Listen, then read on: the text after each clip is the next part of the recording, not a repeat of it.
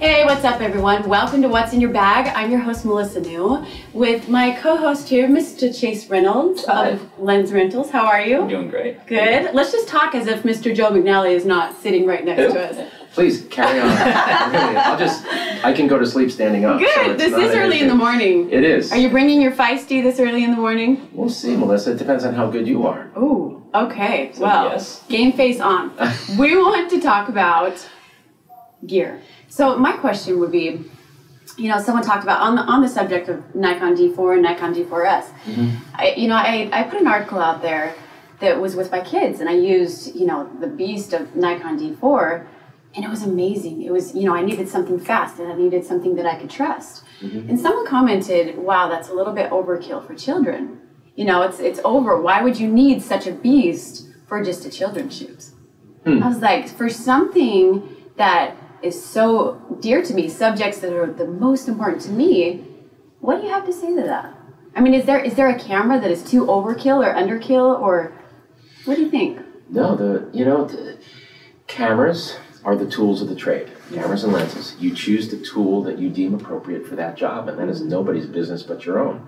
So if you want to chase children and go to, you know, a high-speed consecutive kind of drive function where the camera, you know, some of the most effective pictures I've shot of kids, I haven't even been looking through the camera.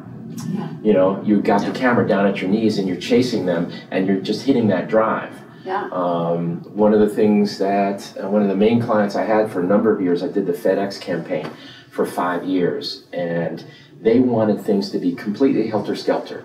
They wanted the campaign to look like you had a point and shoot on your shoulder and a FedEx truck drove by and you just went click. So I had to radically, because I'm kind of a traditionalist. I grew up, you know, my pictures are generally sharp, hopefully relatively well composed, rule of thirds, all that sort of stuff. Compose well? Yes, sir, I will. I promise I will. I'm just giving you another chance. But the art director wanted everything off balance. He just slapped himself. Yeah, Let's just make note of that. Did you hear that? So, like, I would be chasing a FedEx courier through a spice market in Istanbul.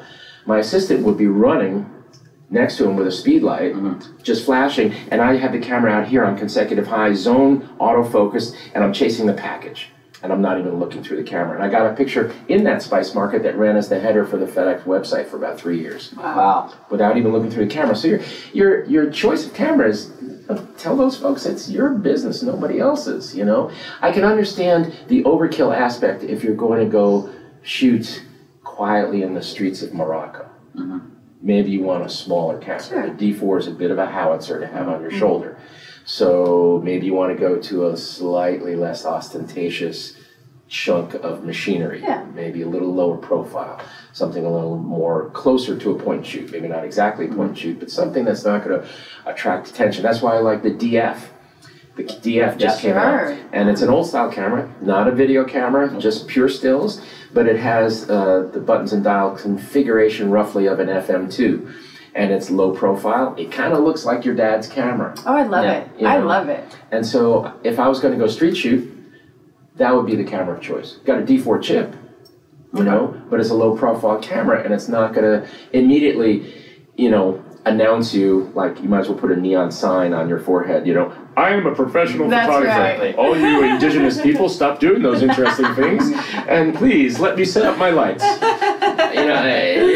I mean, you want to be unobtrusive, you know, when you're trying to photograph the reality of a culture or a place. So sometimes profile of camera can implicate itself, but in a kid shoot, you know, go for it. Well, Joe, tell us where we can find your work. For people who have not seen Joe's work, I would definitely check it out. What is your website? www.midnighttattler.com. No, I'm kidding. You're from Vegas. I knew it. Something. You never know if he's serious. You just never know. I'm just... M-I-D... I'm going to go with JoeMcNally.com. I'm going to go with the obvious here. Yeah, JoeMcNally.com. I write a blog, JoeMcNally.com/blog.